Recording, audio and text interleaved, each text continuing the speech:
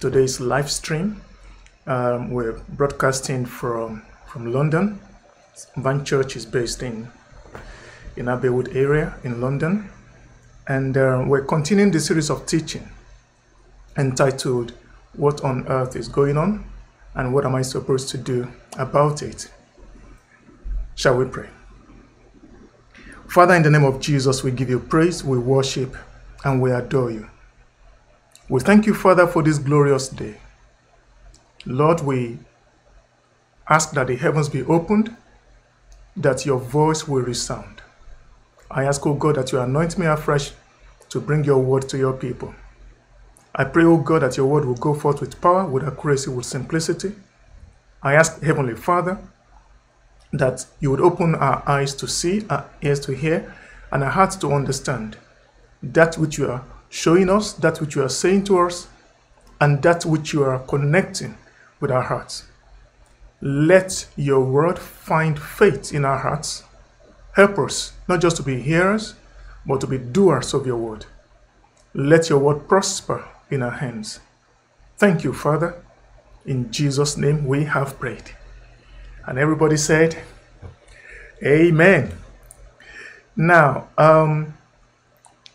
in the times that have been opportune by God to teach on the end times in different places, in the local church, at church conferences, or teaching Bible school students at the Bible school, one constant question that keeps coming up is, if the Lord is coming, and if it looks like his coming is getting really, really close, even though we don't know the day or the hour, what are we to do? I've got ambitions, I've got plans, I've got visions, I've got projects that I've lined up. I'm not yet married, I'm planning to get married, I'm looking for a wife, I'm looking for a husband. I'm in business, I'm looking to expand my business, to make more money, to be more successful. I'm looking to advance my career, I'm taking courses. I'm sacrificing time and energy and resources to pursue these objectives. I'm at university or about to go into university. I'm studying hard, working day and night, trying to advance my education. What do I do? Do I continue those pursuits? Do I slow them down because the Lord is coming? Are there something else I should be doing? And these are very, very genuine questions. It shows, on one hand, a genuine expectation of the Lord's coming and a heart to want to do what is right. And these questions also are quite vital because I think the church history is littered with people who have gone ahead to so emphasize the coming of the Lord to the point of almost suggesting that we stop everything else. And some have stopped careers, ambitions, businesses. Only for 10 years later, the Lord hasn't yet come. And they are full of regrets. And some even become so discouraged that they almost turn their back from the Lord. So they go from one end of the spectrum of totally expecting the Lord to come, hope maybe in the day that they live in, before the night is over, before the week is over, before the month is over, before the year is over, and therefore wanting to prioritize the things of the kingdom, which of course we should prioritize, but to the abandonment of everything else, due to lack of teaching, lack of understanding, and lack of instruction. And then when disappointment sets in, they go to the other extreme, where now they don't want to know. And if you're talking about the Lord coming, it's like, I don't want to even hear about it. When he comes, he comes. How do we get the balance right? What do we need to do? There was this story in back in the days in the United States. It is said that on one occasion, during the sitting of the American Senate, a sudden and very dense darkness fell upon the city. The city became extremely dark. So awful and so intense was this darkness that it became the probability that the end of the world was freely discussed in the Senate. And one of the senators was so moved that he made a move for the adjournment of the House. So basically he said, you know what, we don't know what's going on. Of course, this is in a country where, and at a time where power outage was incredibly rare. But this one was not just a power outage, but it was one that went on for a very long time. So they thought, we don't know what's going on. Maybe the end of the world is here.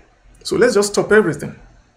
So one senator said, I know, let's just adjourn the work of the House. Let's adjourn Senate. But another well-known member of the House rose to his feet in reply to the proposal. And he said as follows, President, that's President of the Senate, I propose that the lights be brought in and that we proceed with our business. If the judge comes, he had better find us at our duty. I love that. I propose that the lights be brought in, that we proceed with our business. If the judge comes, talking about the Lord, he had better find us at our duty. And I kind of really deeply resonate with this. And it's about getting the balance right, finding the balance. There seems to be a tension. There seems to be a tension in Christendom. The tension between awaiting the coming of the Lord and yet doing the business that He puts us to do whilst awaiting, without necessarily stopping one for the other. The source of the tension is that the rapture of the church is imminent. It's called the doctrine of imminency of rapture. Imminency means it can happen anytime. There are no more signs to be given before the church is raptured. The signs that Jesus tells us about are more about the second coming, which comes at the end of the 7-year tribulation. The rapture takes place before the tribulation for those of us who hold the pre-trib rapture position. So if we begin to see the signs of His second coming, that probably tells us that the rapture is even more imminent. So there is that on one hand, but yet the Bible tells us that we should not be caught unawares and that we should be able to read the signs. But nobody knows the day or the hour, the Bible tells us, Jesus tells us. So we don't know the day or the hour, but it's imminent. Then what do we do? But then we should watch and be ready. But what does watch and be ready mean? What does it mean? How do I continue to be watchful and continue to be ready while I still pursue my ambitions to start that business, to conquer that territory, to pursue that marriage, to pursue that project, that career, that education, developing myself? How do I balance it out? Plus, the tension is even emphasized by the fact that the rapture and the coming of our Lord Jesus Christ has been said to be imminent for a very long time. And yet it seems like it hasn't happened. Well, not that it seems, it hasn't happened. Nothing has happened. Do I stop my plans and focus and projects? Do I stop trying to be successful and to break through and to make it in life? And this is the tension that the honest Christian faces in the midst of all this.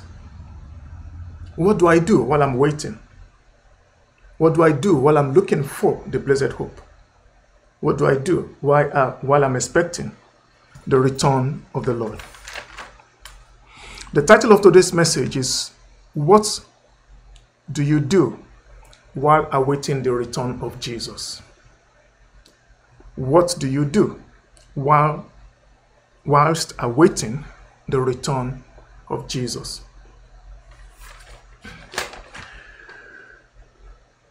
We're going to look at a particular scripture that talks about patience and persevering in waiting for the coming of our Lord Jesus Christ. It's in the book of James chapter 5 from verse 7 to verse 12. 6 verses. We're going to look at it. Then we'll look at what Jesus himself said, 2 parables of Jesus concerning how to wait, what to do whilst waiting.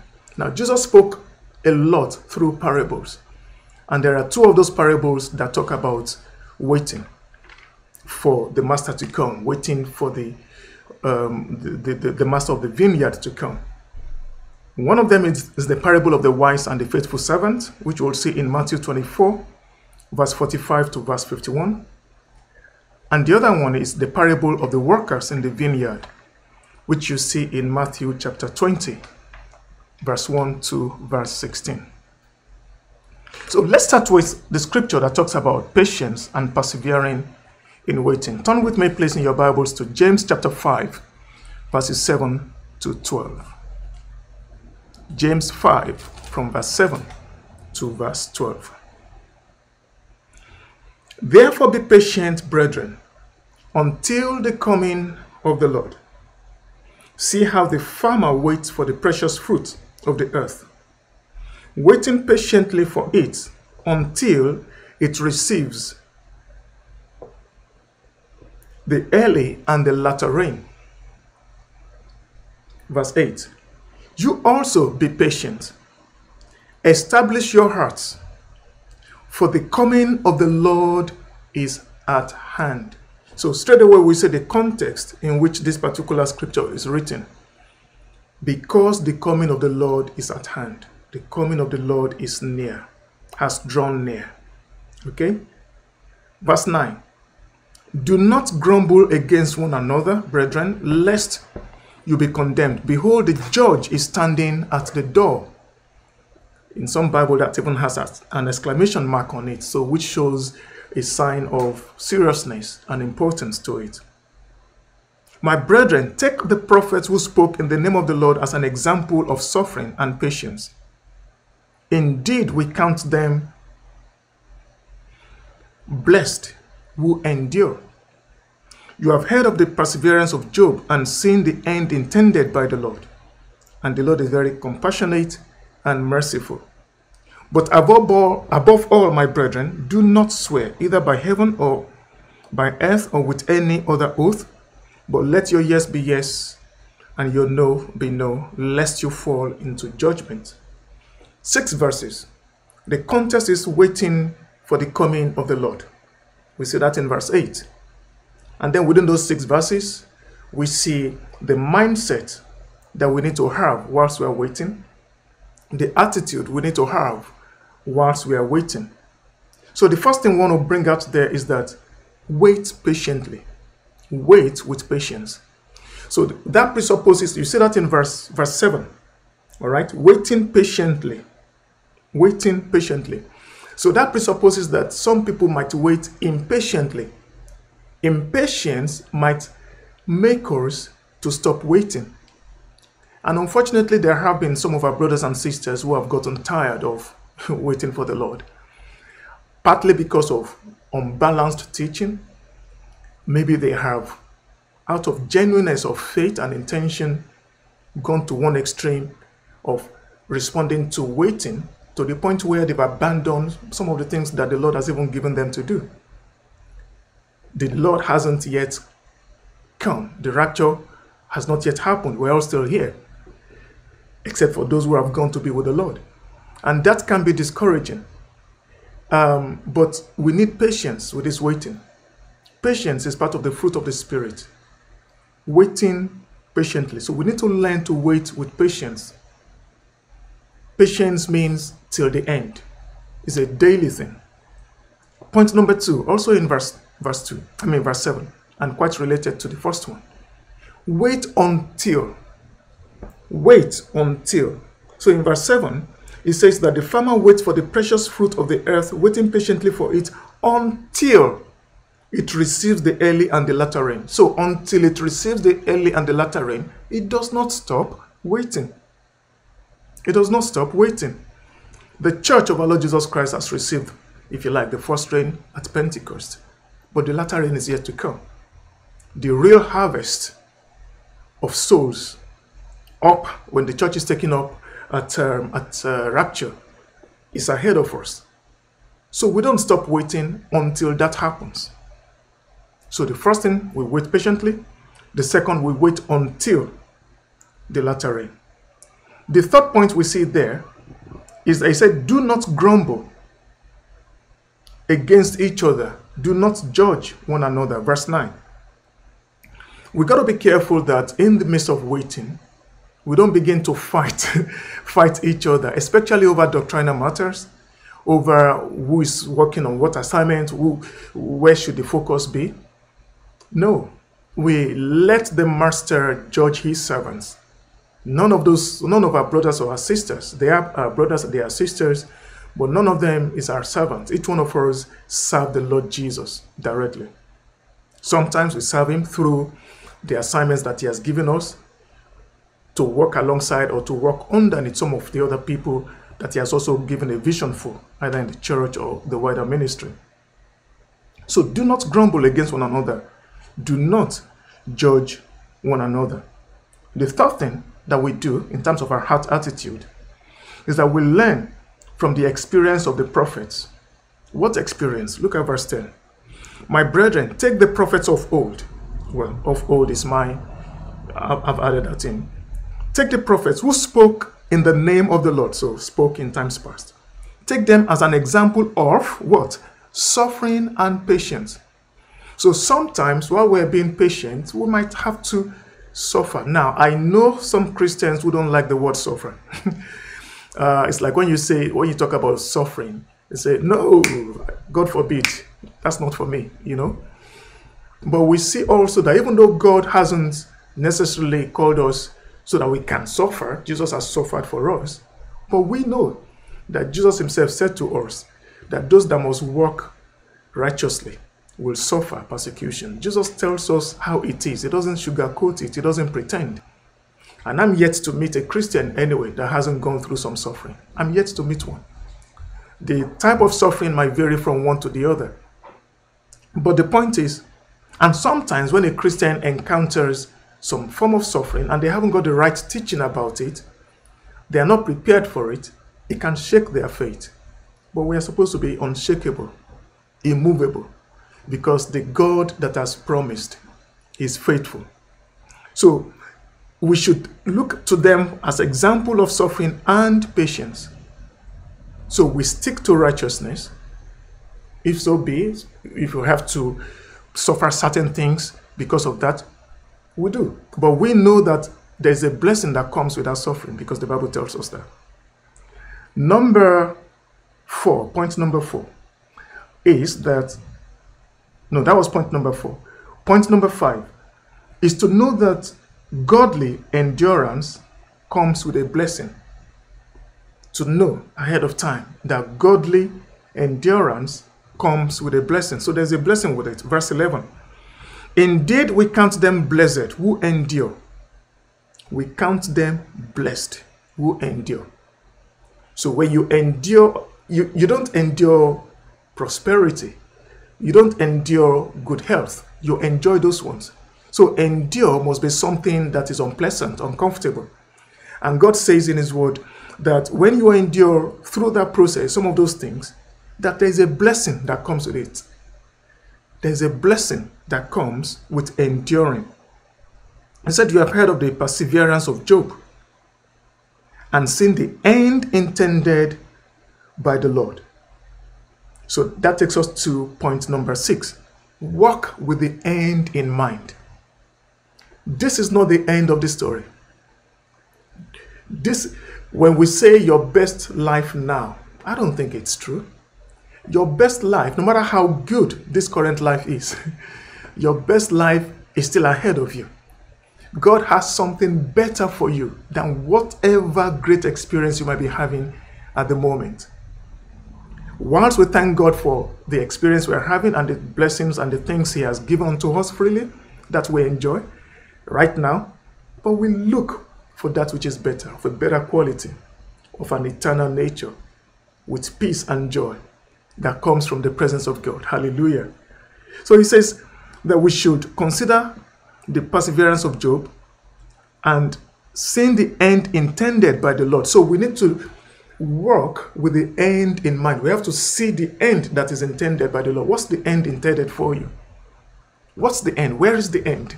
Where does it end? Does it end here on earth? Of course not. So what's the end intended? When you look from the end and walk backwards and you walk towards with the end in mind, you live your life here with the end in mind, you are able to overcome an unimaginable amount of things. In joy, in peace, in prosperity, in contentment. Hallelujah. Because the Holy Spirit enables us through all that. Even the scripture that says that I know how to abase, I know how to abound, and that I can do all things through Christ who strengthens me. It's because of the strength, it's because of knowing how to abase, knowing how to abound, that I can do all things. The power to do all things is through that knowledge, knowing how to. So he said that we should know and work with the end in mind. We should look at the example of Job, and we should also know that God will reward you. That God will reward you. So the end comes with a reward. Next week, we're going to be talking about crowns and rewards. Crowns and rewards. Very, very important. You don't want to miss it. And then the final point here, the last but one actually. Point number 7, I believe. Remember that God is compassionate and merciful. Remember that God is compassionate and merciful. So whilst we are waiting, we must always remember the patience and the compassion of God. So which means when we fall short, the compassion of God is there. When we make mistakes, the mercy of God is there. Therefore, the enemy is not able to take advantage of us to bring us into judgment or to bring us into condemnation. Hallelujah. So we can walk through free of offense and free of the enemy's lies and accusations and criticisms, because our God is compassionate and our God is merciful. And you need to know that. So cut yourself some slack. You're not perfect. You probably will make mistakes. You have made mistakes. And with the best of intentions, you probably will still make mistakes. But God is merciful. God is compassionate. If we confess our sins, He's just unfaithful to forgive us and to cleanse us from all unrighteousness. And we go from glory to glory whilst we wait. And now the final point, number 8. Watch your commitments. Watch your commitments. In verse 12, it tells us, but above all, brethren, do not swear, either by heaven or by earth, or with any other oath, but let your yes be yes, let your no be no, lest you fall into judgment. So what does this tell us? Don't be flippant about giving your word. Don't be quick to make promises and make vows. Consider, pray, think. And when you do make it, follow it through. Consider carefully before giving your word, and when you give your word, do your best to fulfill it. So let your yes be yes, let your no be no, because it tells us here that this, if you don't do this, then it can bring us into judgment, or make us to become like hypocrites. Now we're going to look at one of the first 2 parables of Jesus concerning waiting while the master is gone. Matthew chapter 24 from verse 45 to verse 51. Matthew 24 from verse 45 to verse 51. Thank you, Jesus.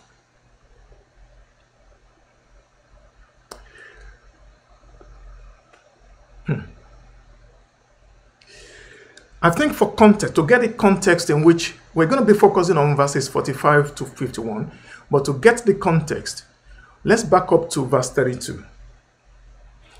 Matthew 24 verse 32. Now, learn this parable from the fig tree.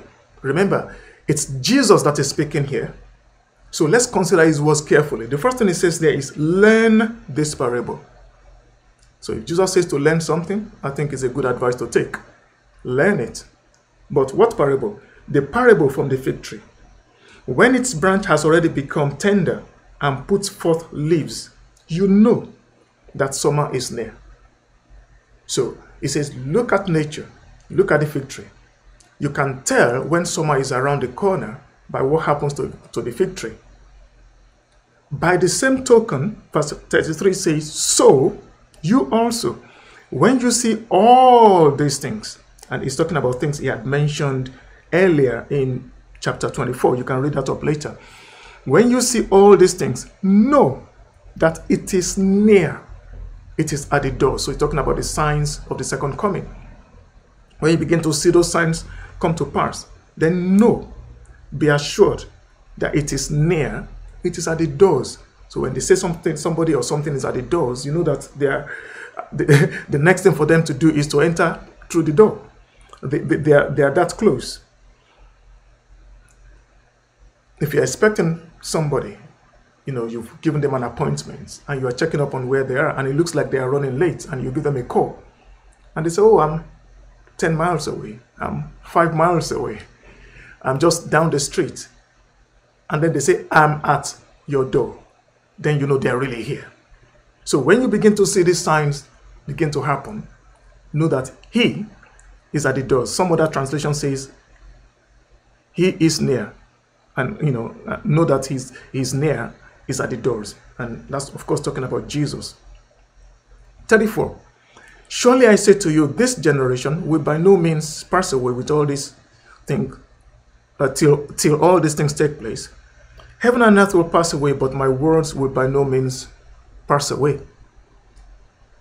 Jesus is very firm about this. My words will by no means pass away. In fact, heaven and earth will pass away before my word will fail. So as long as the heavens and the earth have not passed away, you can be assured that my word, the things that I say to you, will come to pass. Verse 36. We're still trying to get a context now.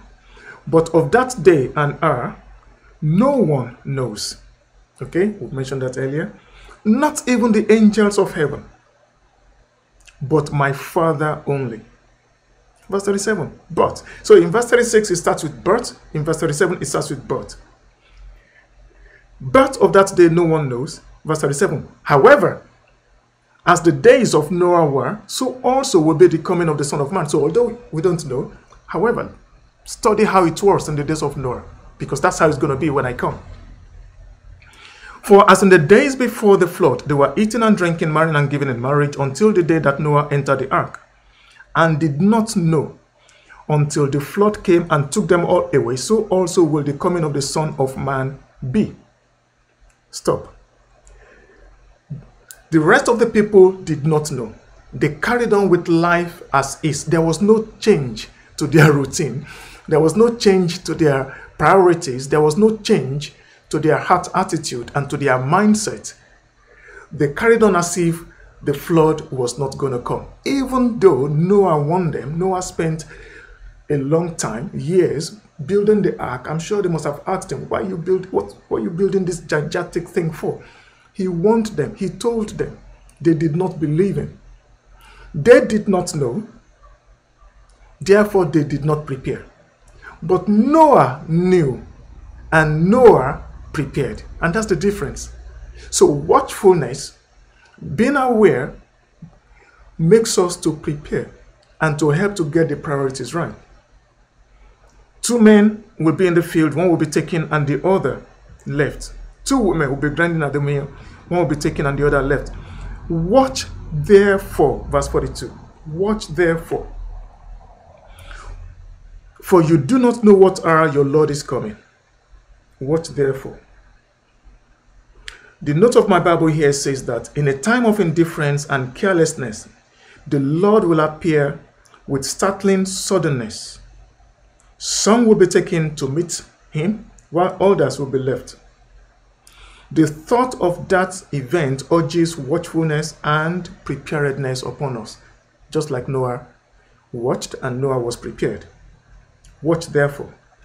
43.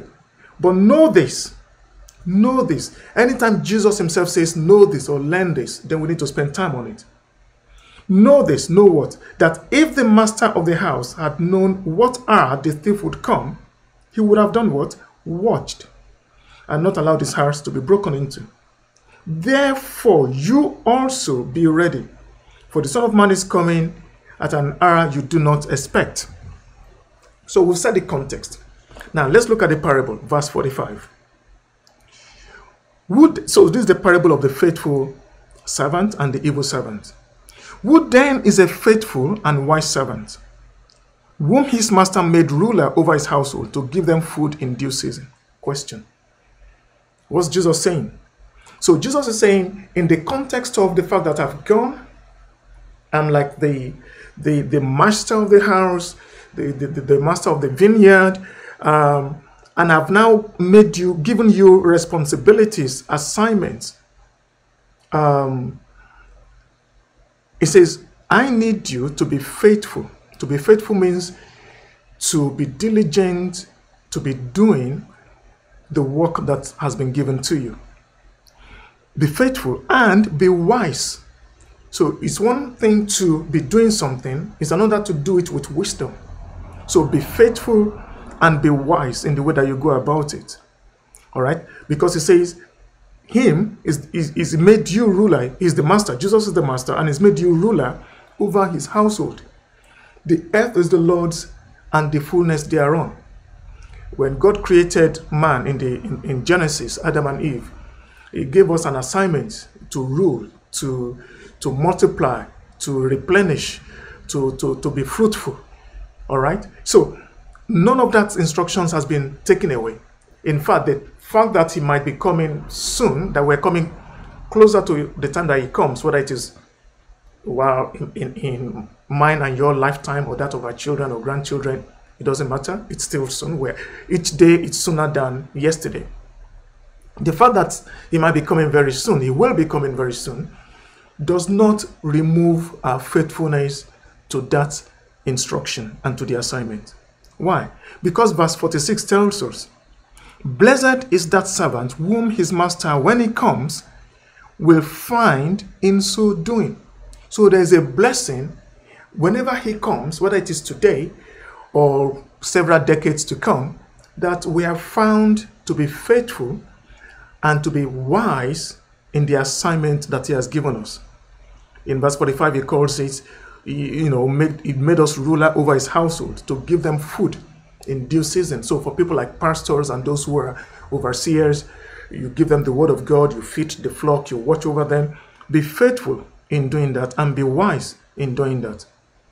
47 tells us, verse 47, surely I say to you that he will make him ruler over all his goods.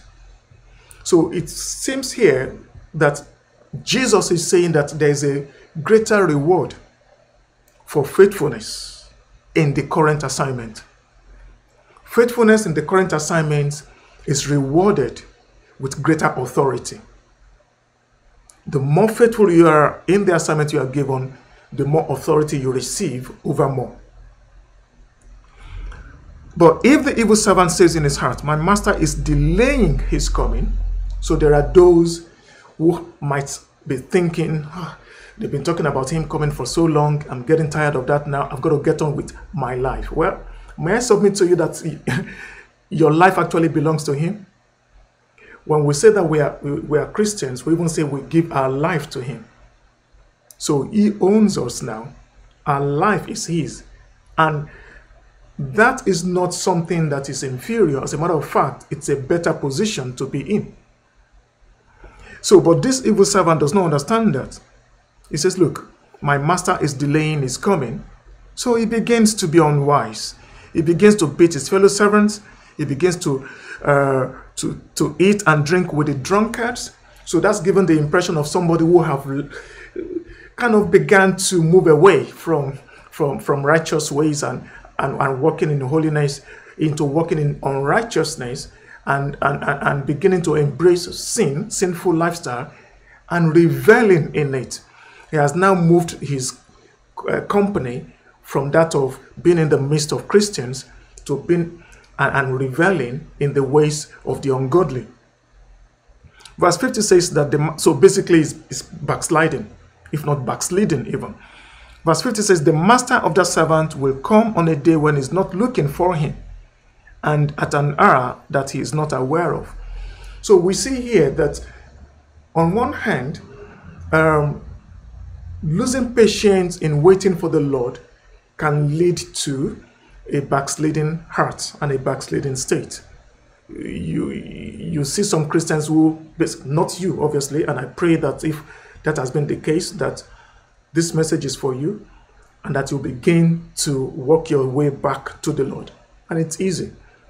Repent, confess your sins, and straight away God picks you up and it begins to take you even further than where you were before.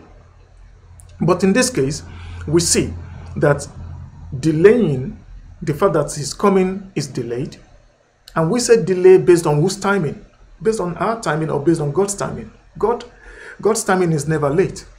But in the eyes of man, if the expectation has been set, for example, that he's coming tomorrow or next week or before I need to get married or whatever, and it doesn't come, then we can see that as delay. But he has already told us nobody knows the day or the hour. And we've talked about how to manage that tension. So, but this person decides it's delaying, and is not, by the way. It will come at the time he has already appointed.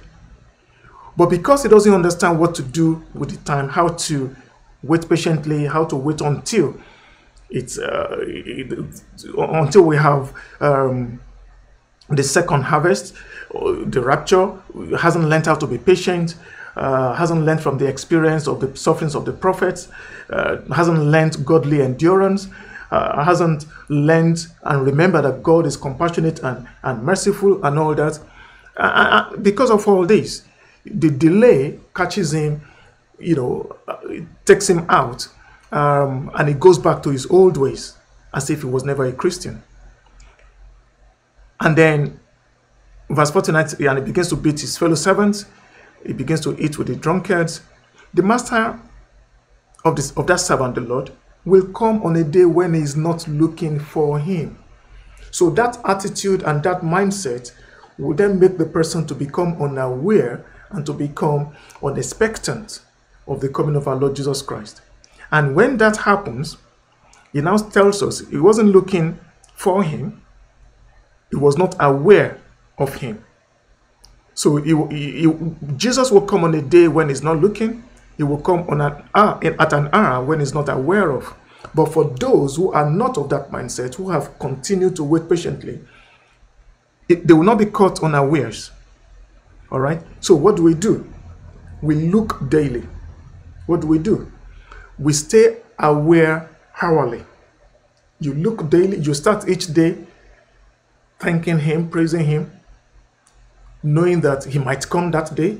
He might not come that day, but there's a possibility that it could be that day. And you let that set your mindset in everything that you do. Verse 51, and will cut him into two and appoint him his portion with hypocrites. There shall be weeping and gnashing of teeth. So there will be loss, suffering, which will be eternal, i.e. it's forever, for that person that wasn't looking for his coming, that wasn't waiting, that wasn't aware of when it will come. So to wrap up that particular parable, what do we see there? Number one, that we learn from the fig tree. As we see the signs that Jesus told us about his coming, then we should know that he's around the corner. Number two, be faithful, be wise, govern what he has put you in charge well. And we'll come to that when we look at the second parable. But be faithful, be wise, and govern whatever assignment he has put in your hand. If you're a student, that's an assignment. If you're a husband, that's an assignment. If you're a wife, that's an assignment. If you're a parent, that's an assignment. If you're a boss, that's an assignment. If you have bosses over you, that's an assignment. If you're a businessman, that's an assignment. Godly assignment. If you're a teacher, that's an assignment. If you're a pastor, that's an assignment. If you're a politician, that's an assignment. All right? If you're a career person, a professional, that is an assignment in the marketplace. Whatever your assignment is, do it as unto the Lord. Be faithful. Be wise in the way you go about it. See yourself as a trustee of God in that area of assignment, and be ready to give account to Him that have entrusted you with the skills, the abilities, the giftings, the opportunities that you have in that sphere of endeavor. So learn from the fig tree. Be faithful, wise, and govern what God has put in charge of you well. Number 3, there are bigger and eternal rewards that await you when you are faithful. There are bigger and eternal rewards that await you when you are faithful. God rewards faithfulness. Number 4, there's a blessing with it when He comes. So when the Lord comes and He finds us faithful, there is a blessing. You see that in verse 46. It says, blessed is that servant whom his servant, when he comes, will find so doing. So there's a blessing. There's a blessing. There's a blessing to do in verse 45, which is about being faithful, being wise, and governing the assignment well. Point number 5, do not backslide. My heart grieves on this point because I've seen so many brothers and sisters.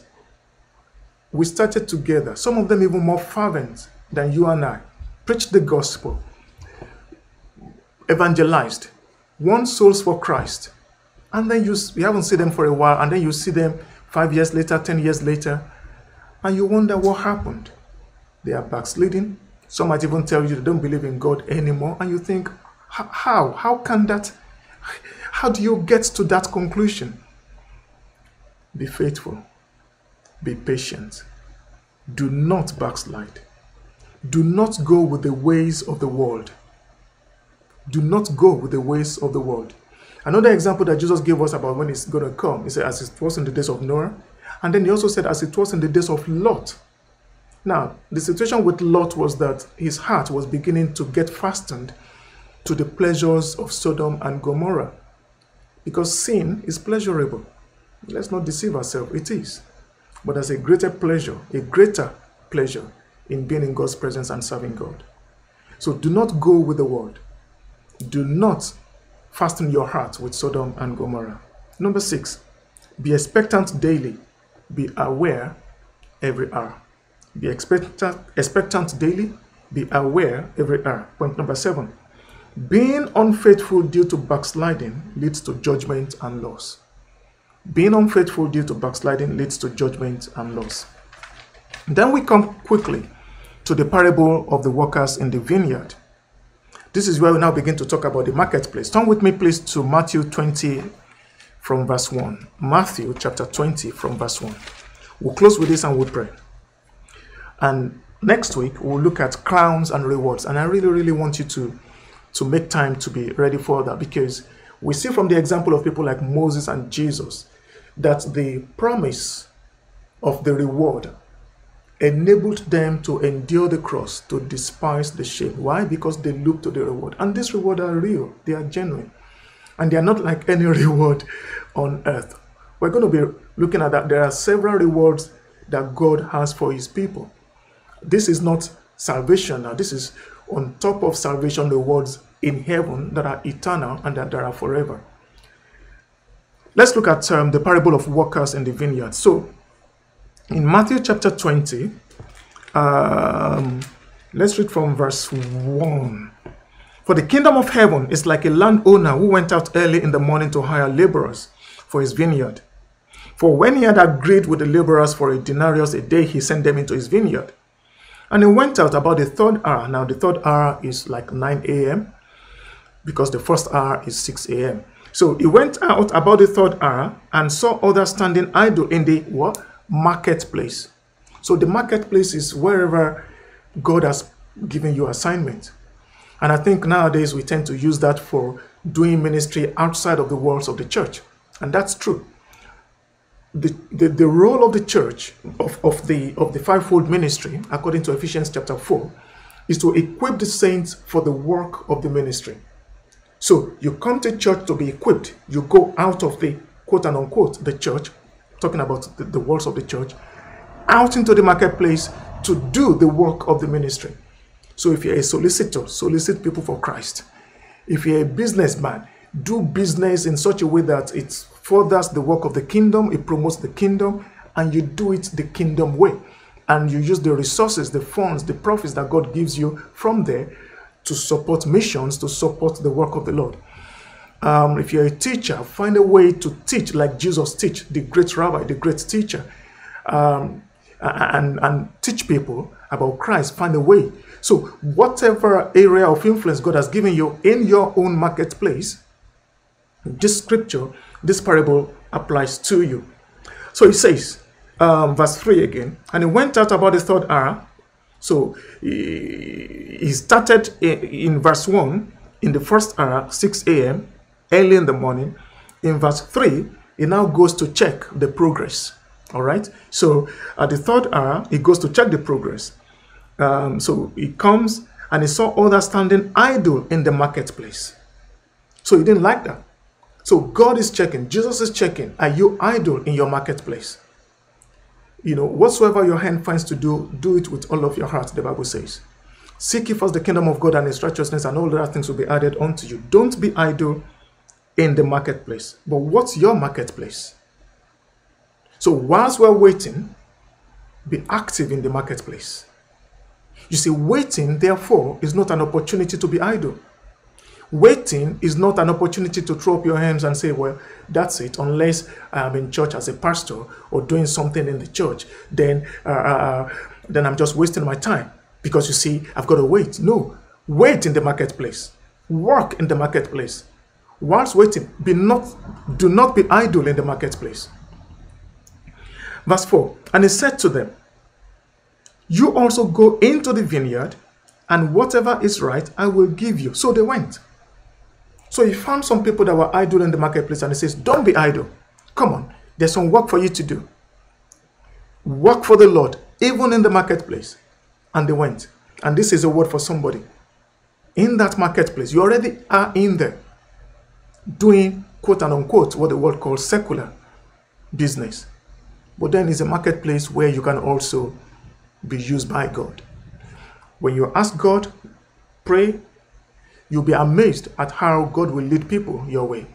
I'll give you a short testimony on this. I remember when I was working in the finance industry, I was managing an investment portfolio.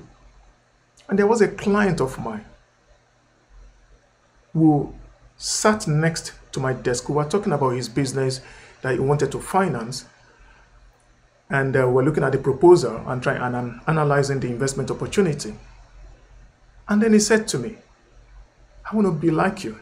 True testimony. I said, what do you mean? He said, there is something about you, and I just want to be like you. Oh, well, talk about an opportunity. So I started talking to him about Jesus. And to cut a long story short, he gave his life to Christ. In the marketplace. Not in the church. So there are opportunities there. If you live for Christ, he will draw the fishes towards you. And for him, you become a fisher of men. Verse 5. Again, he went out about the 6th and the 9th hour and did likewise. So what does this tell us? That even though we're waiting for him to come back, he's checking on us. He's saying, come on, I hope you're not being idle. I hope you're active in the marketplace. I hope you're doing the work of the ministry. He gave us two things, go ye. He also told us, seek ye. Go ye into the world, make disciples of all nations. Seek ye first the kingdom of God and his righteousness. Go ye, seek ye. In the marketplace, put those in your mind. Have that go ye and seek ye commitment. Hallelujah. And then verse 6, and about the 11th hour. Now, the 11th hour is a phrase that we now use to mean it's almost there. You know, so if you say that somebody came at the 11th hour, you are saying that they almost didn't make it, but they just made it at the 11th hour. You know, they just kind of nicked in. So at the 11th hour, when it was almost over, because the 11th hour comes before the 12th hour, and the 12th hour is the close of day. The 12th hour is equivalent, the 11th hour is 5 p.m., so the 12th hour is equivalent to 6 p.m., work is over. That's evening time. All right? It's all done. It's like exam, pencils up. But at the 11th hour, he went out and he still found others standing idle. And he said to them, why have you been standing idle here all day? They said to him, because no one hired us. So he said to them, you also go into the vineyard, and whatever is right, you will receive. Listen. They said no one hired us. He said, don't wait to be hired. Go into the vineyard, work. You have already been chosen. 1 Peter chapter 2 verse 9 says you are a chosen generation, a royal priesthood. All right? So, and you have been called to declare the glory of the Lord. Don't wait until somebody gives you a specific assignment. You already have the go ye assignment. You already have the seek ye assignment. You already have the assignment of whatever your hand finds to do with all of your heart. You have the assignment of making disciples. You have the assignment of being a witness to Christ. You don't need any other calling for those assignments. Be faithful in that assignment. Be wise in that assignment. Make sure that you govern and you govern those assignments very well. So he says, look, go into the vineyard and work. So verse 8, when evening comes, so that's it. It's all over. 6 p.m. The owner, that's the 12th hour, the owner of the vineyard said to his steward, call the laborers and give them their wages. So we see that there is reward for being faithful in the marketplace. And it doesn't matter what time you decide to be faithful, what time you decide to work in the marketplace, what time you decide to be wise about it. It doesn't matter whether yours was in the 1st hour, the 3rd hour, the 6th hour, the 9th hour, or even the 11th hour. What we see from this scripture, this parable, is that they all got exactly the same reward. So there's a reward. So he called the laborers, he gave them their wages, beginning with the last to the first. It's even interesting the way Jesus did it. He started with the last, not even those who have been there from the 1st hour. And when those who were hired about the 11th hour, when they came, they each received a denarius. But when the first came, those who were hired at the 1st hour, they thought that because they have worked longer, they should receive more. You see, the way God judges is different from the way man judges. God is merciful. God is compassionate. It's almost like the story of the prodigal son, and the one that was at home, that was jealous of the lavishness of the father on the prodigal and profligate son that wasted the resources. And he was complaining. And we see that same situation here. He was jealous almost even. By his own reckoning, he should have gotten more. They think they should have gotten more. So they complained, verse 11, against the landowner, verse 12. They said that these last men have worked only 1 hour, and you made them equal to us. You have borne the burden, who have borne the burden of the heat of the day. But he said to them, look, I haven't done you any wrong. What I agreed with you, that's what I've given you. Verse 14, take what is yours, go your way. If I wish to give this last man the same as you, what's that to do with you? All right? So it's not too late to join the work, and you will be rewarded. Verse 16 tells us, so the last will be the first, and the first last. For many are called, but few are chosen. If you're a Christian, you've already been chosen. If you're not a Christian, what are you waiting for? The call has been made. Jesus made it clear. Whosoever shall call upon the name of the Lord shall be saved. The husbandman is around the corner. Have you been idle in the marketplace? For you as Christian, do not be weary in well-doing. Don't get tired, for God is coming with his reward. And is compassionate, is merciful. His grace is available for you. So what do we learn from this? Walk till evening time. Don't be like those that start and then stop before the end. What's your marketplace? Don't stand idle in the marketplace. Whatever your hand finds to do, do it with all of your heart. You're already called. You're already chosen. Don't wait to be called again. You've been called to go ye. You've been called to seek ye. Go ye into all the world, preach the gospel. If you can't physically go, support those who are on the field. Support the missionaries. Support the churches. Support those who are really, really doing the work of the Lord, bringing souls to the kingdom and equipping and discipling them. And you yourself, witness to somebody, lead somebody to Christ, disciple somebody. In fact, let me challenge you. Right now, if the Lord were to come and to say, who have you witnessed to in the last 1 month? Remember, it's the Holy Spirit that does the work of salvation. But our job is to witness, to tell them, who have you told? Who have you told? Who are you discipling right now? Who have you got on your list that you are bringing up in the way of the Lord?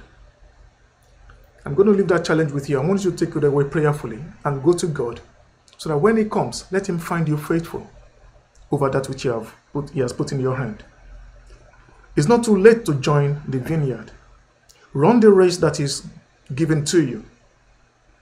Focus on your own assignment. Walk out of your love for Jesus. Walk in obedience to His call. Walk with expectation of a heavenly reward. Win souls. Lay up treasures in heaven. Live with the end in mind. Occupy till I come. Occupy. When the Lord comes, will He find faith on earth? Don't grow weary in waiting for the Lord. Persevere in faith. What do you do while awaiting the return of our Lord Jesus Christ? Now you've got some ideas. Now you understand the heart of God. Now you know that waiting for God is not a passive activity, but an active one. Now you know that you are supposed to be active in the marketplace. And if you are called to be in the fivefold ministry, be active and be faithful in there.